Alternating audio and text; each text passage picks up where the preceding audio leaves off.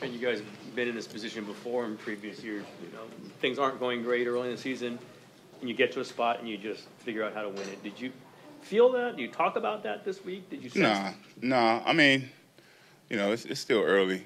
You know, it's only week 6.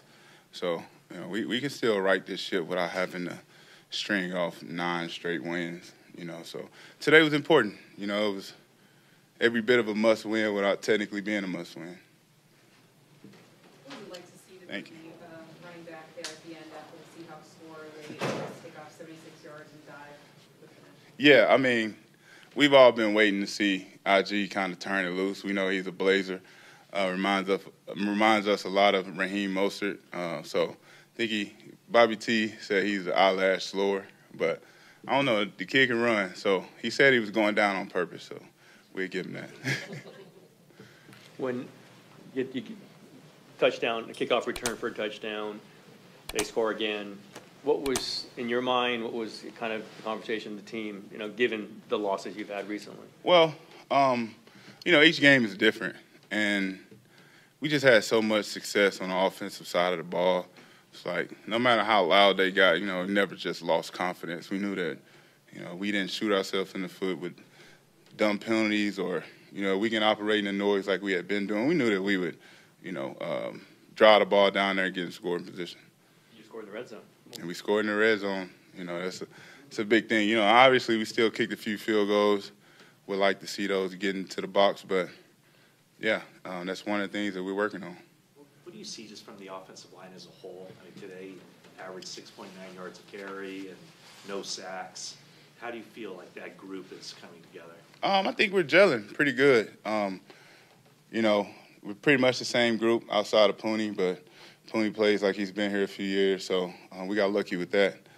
But, you know, we're gelling. You know, we just got to – obviously, as long as we can keep Brock upright, he's going to carve the defense up. As long as we can, you know, get the running backs to the line of scrimmage clean, they're going to fall forward. They're going to get yards. So, you know, we're not where we want to be, but we are on a good track. Trent, you mentioned Pooney, the guy never played right guard in college, and he comes in this new position. He seems like, as you said, a veteran. How amazing has that been to see? That's amazing. I didn't know he didn't play right guard in college, so I just learned something.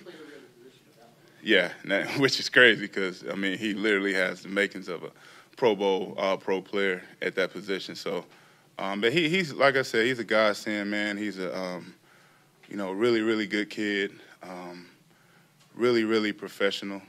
He gained his teammates' respect just by the way he carried himself. What was your view on Brock's 3 touchdown passes? You know, you had the one to Debo and then 2 to Kittle. So from your point of view, are you engaged? Are you seeing the ball in the air? Yeah, I'm engaged. Yeah. I think I seen Debo's, you know, because the DN I was supposed to be blocking was chasing him in coverage, so yeah. I had a pretty good vantage point on that.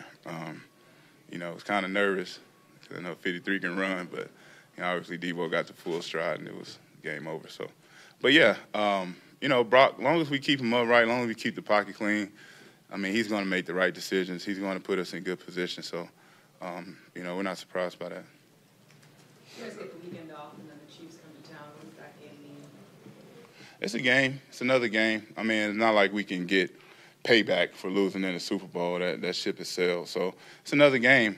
We got to come out and try to play complimentary football. We got to, obviously, we know what type of team that is, one of the best teams in the league. You know, all-star quarterback, you know, great coach. So it's going to be a tough game regardless. So, you know, we're going to take these 3 days off and regroup and come try to put a complete game together. All right. Appreciate y'all.